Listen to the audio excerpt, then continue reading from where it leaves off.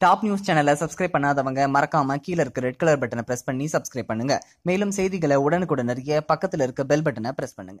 தமிழகத்தில் காலியாக இருக்கும் 4 சட்டமன்ற தொகுதிகளில் இடைத்தேர்தல் நடக்கவுள்ளது. திருப்பரங்குன்றம், அரவக்குறிச்சி உள்ளிட்ட 4 தொகுதி இடைத்தேர்தலுக்கு அரசியல் களம் அனல் பறக்கிறது. ஒவ்வொரு கட்சியும் பல்வேறு வியூகங்களை வகுத்து செயல்பட்டு வருகின்றன. அந்த வகையில் அதிமுகவை பொறுத்தவரை 4 தொகுதிகளிலும் வெல்ல வேண்டும் என்று தீவிரம் காட்டி வருகிறது. அதே நிலைமையில்தான் தற்போது திமுகவும் இருந்து வருகிறது. அமமுகவோ இந்த 4 தொகுதியில் எப்படியாவது 2 தொகுதிகளையாவது கைப்பற்ற வேண்டும் என தினகரன் திட்டமிட்டுள்ளார். குறிப்பாக திருப்பரங்குன்றம் தொகுதியை அழகிரி ஆதரவுடன் கைப்பற்றி விடலாம் என்பது அமமுக பொதுச் செயலர் தினகரனின் திட்டம். இது தொடர்பாக முன்னரே அழகிரியின் காதி போட்டு வைத்திருந்தாராம் தினகரன். இந்த நிலையில் அதை நினைவூட்டும் வகையில் மீண்டும் அழகிரியை தொலைபேசியில் தொடர்பு கொண்டு தினகரன் பேசியிருக்கிறார். அப்போது தினகரன் தரப்பு கூறியதை அமைதியாக கேட்டு அழகிரி சொன்ன ஒரே பதில், ஆகட்டும் பார்க்கலாம் என்று தெரிவித்துள்ளார். இதனால் திருப்பரங்குன்றம் தொகுதியில் அழகிரியின் ஆதரவு தினகரனுக்கு கிடைக்க வாய்ப்பிருப்பதாக அரசியல் வட்டாரங்கள் தெரிவிக்கின்றன.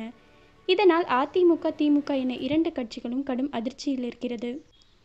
இது ஒரு பக்கம் இருக்க, தமிழகத்தில் காலியாக இருக்கும் திருப்பரங்குன்றம், அரவக்குறிச்சி, ஓட்டப்பிராடம், சூலூர் ஆகிய 4 சட்டமன்ற தொகுதிகளுக்கான இடைத்தேர்தல் வரும் மே 19ஆம் தேதி நடைபெற உள்ளது.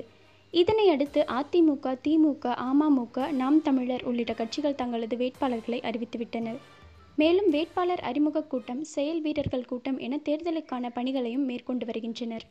மக்களவை தேர்தலின் போது முதல் முறையாக களத்தில் இறங்கிய கமல்ஹாசனின் மக்கள் நீதி மய்யம் பிரச்சாரத்தின் போது அதிமுக மற்றும் திமுகவை கடுமையாக விமர்சனம் செய்தது. இந்த நிலையில் 4 தொகுதி இடைத்தேர்தல் வேட்பாளர்களை அறிவிக்கும் முன்பே கமல்ஹாசன் தான் பிரச்சாரம் செல்லும் இடங்களை அறிவித்தார். வேட்பு மனு தாக்கல் செய்ய இன்றுதான் கடைசி நாள் என்ற நிலையில் மக்கள் நீதி மய்யம் தனது வேட்பாளர்களை நேற்று மாலை வரை அறிவிக்கவில்லை. இதனால் இடைத்தேர்தலில் அக்கட்சி போட்டியிடுமா என்ற கேள்வி எழுந்தது. இந்த நிலையில் நேற்று மாலை மக்கள் நீதி மய்யம் வேட்பாளர்கள் அறிவிக்கப்பட்டனர்.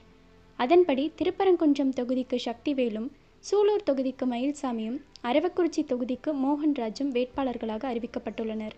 ஓட்டப்பிடாரம் தொகுதி கூட்டணி கட்சி வளரும் தமிழகம் கட்சிக்கு ஒதுக்கப்பட்டுள்ளது. அக்கட்சி சார்பில் காந்தி போட்டியிடுகிறார்.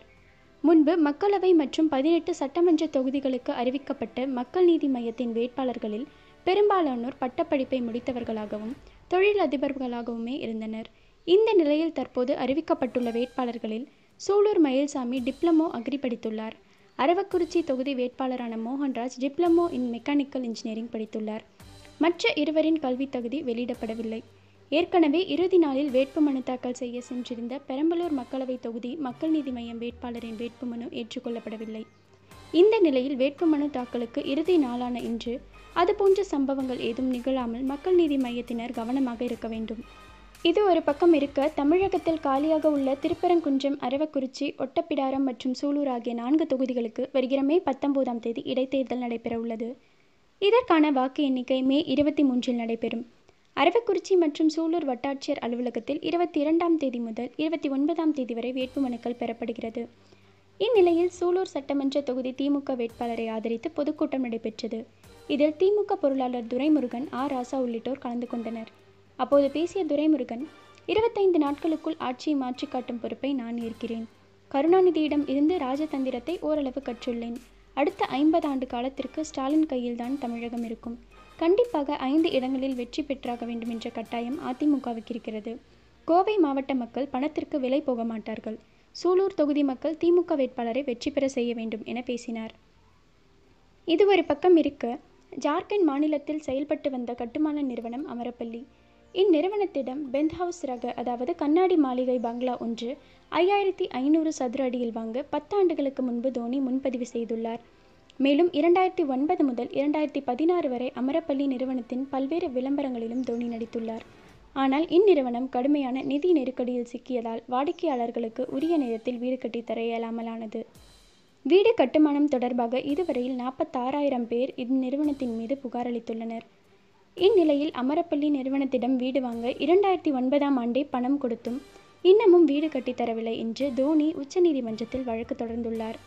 அந்த மனுவில், இதுவரையில் 20 லட்சம் ரூபாய் அந்த வீட்டுக்கு செலுத்தியுள்ளேன்.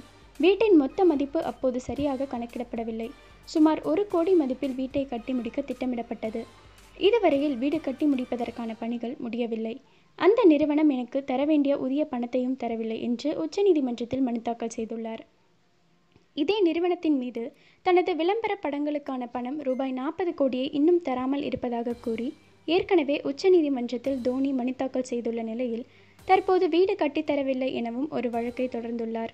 இந்த வழக்கை ஏப்ரல் 30 விசாரிக்க உச்சநீதிமன்றம் திட்டமிட்டுள்ளது. இந்த தகவல் உங்களுக்கு பிடிச்சிருந்தா லைக் பண்ணுங்க, கமெண்ட் பண்ணுங்க. மறக்காம கீழே இருக்க ரெட் கலர் சப்ஸ்கிரைப் பட்டனை பிரஸ் பண்ணி டாப் நியூஸ் சேனலுக்கு சப்ஸ்கிரைப் பண்ணுங்க. நன்றி.